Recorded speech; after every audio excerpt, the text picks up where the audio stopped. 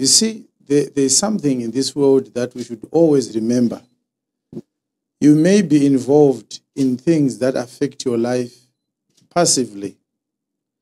The fact that you don't know that you are involved does not mean that you are not involved.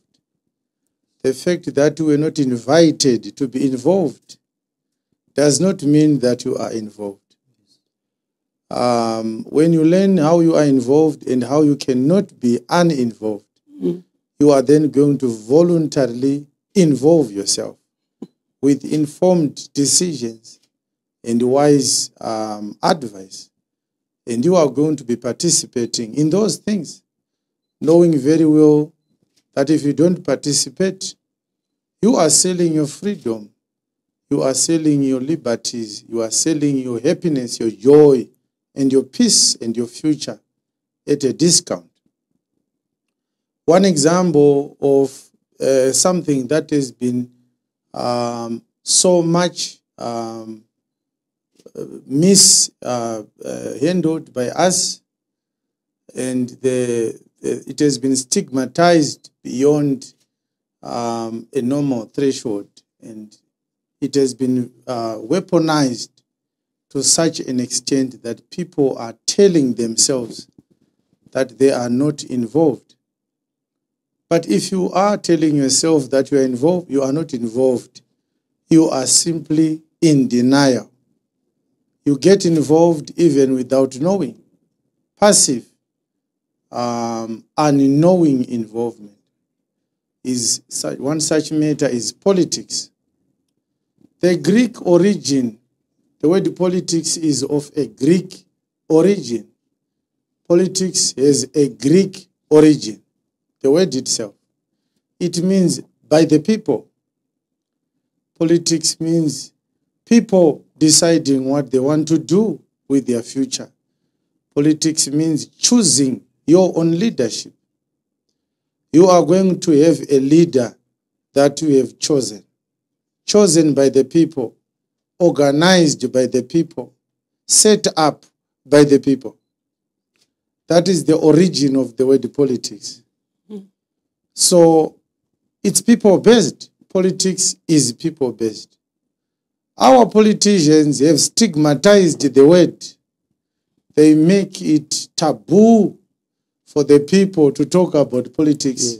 Yes. They tell you that you are not to discuss politics. Become a politician for you to discuss politics. But you don't need to be a politician to discuss politics.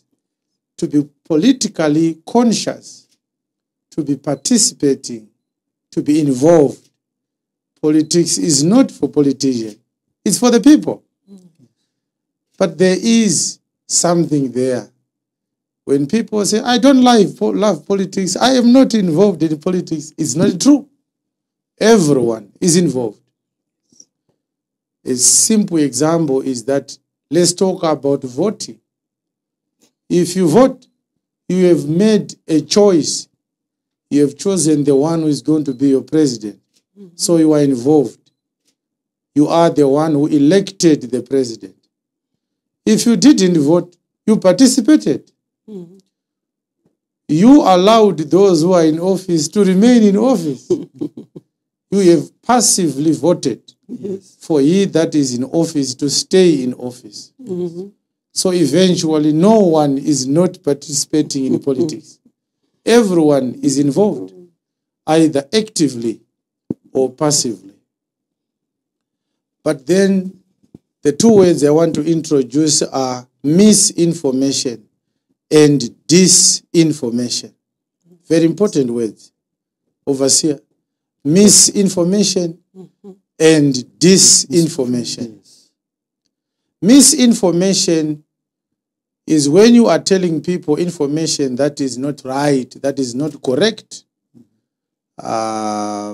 It usually is something that is done, not always, but seldom by mistake. It's based on your ignorance of the truth, the correct information. Because you don't know the correct information, What you are doing now is you are now telling people the information that is wrong.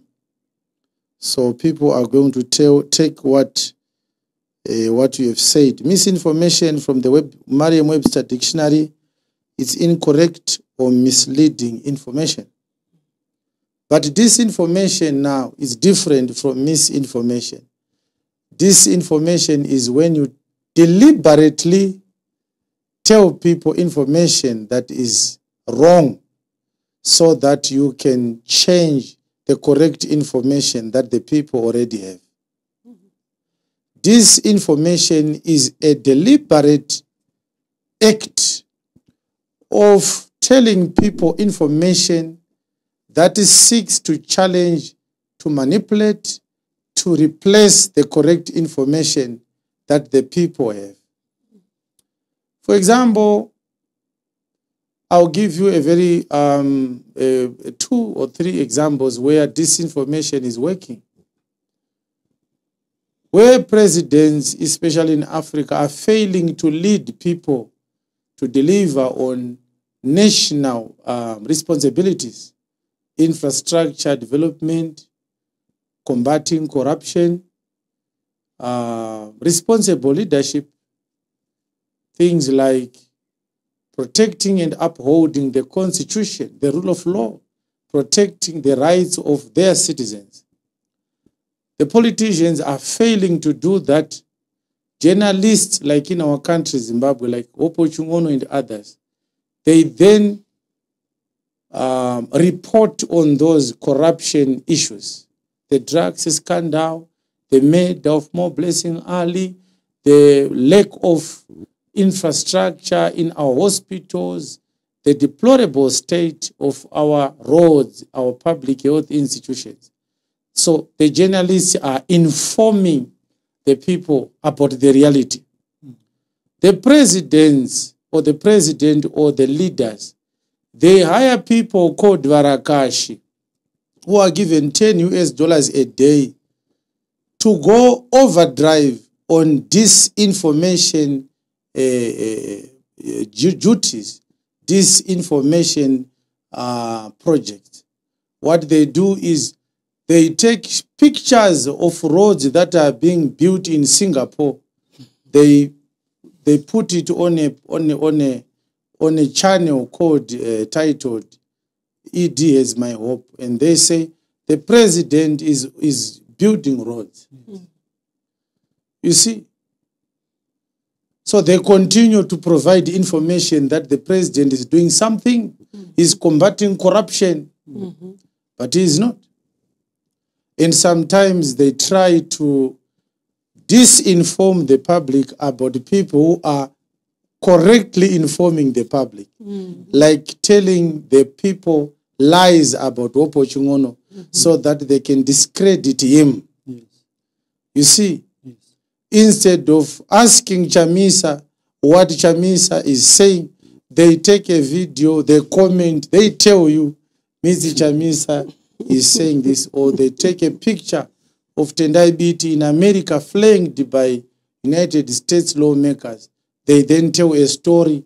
Mr. Biti was in America begging for the American government to put Zimbabwe on sanctions. You have never heard Mr. Biti saying, please put our country on sanctions.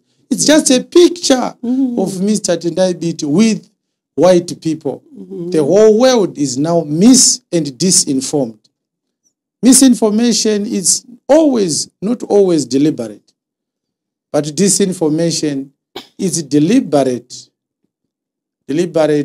introduction, publicization of information that is meant to misinform, to disinform, to dispossess you of the correct information that you have.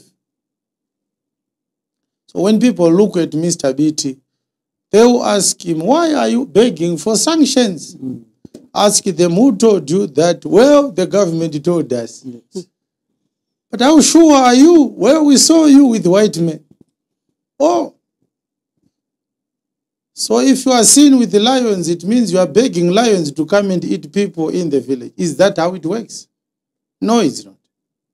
That's disinformation.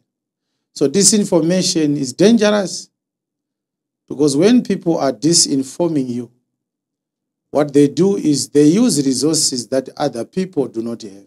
For example, in the case of government, they use national state media, the ZBC TV, the radio stations, the newspapers, the media houses, H Metro, Bulawayo 24, Bulawayo Metro, the Chronicle, the Herald, the H Metro, the Newsday, the Daily News, the government gazettes, the provincial radios, Capital, Diamond FM, Star FM, ZFM. They tell you information that seeks to dispossess you of the correct information that you have. That's disinformation for you. Very, very dangerous. And people now, because they are myopic and naive, they will believe that they will never ask 2 questions. Can we listen also to the person you are naming the villain here? Can you put him on your TV? Can you put Mr. Tendai Biti on ZTV to answer to these matters? For how long shall you label him an evil man who went to America to invite sanctions? Can we hear him himself? Can he answer for himself?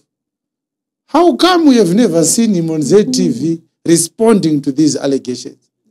Is this not a one-sided story? Is this professional? You see? Yes. So this is disinformation. It's very dangerous. Every disinformation ikasangana nemunhu ari intelligent, munhu ari wise, munhu ari sober, munhu ari vigilant. Anoiona kuti dzinema. Zvinooneka kuti vanhu vari kuburitsa mapicture emarodzi muna 2022 vachida kuavaka achipera before election ya 2023 avakatadza kuvaka for 41 years vada kuavaka in 12 months vada kuvaka roundabout yempambudzi igopera before election zvipatara zvese zvine zvitima zvinenge zvaright ugototi ED is my hope.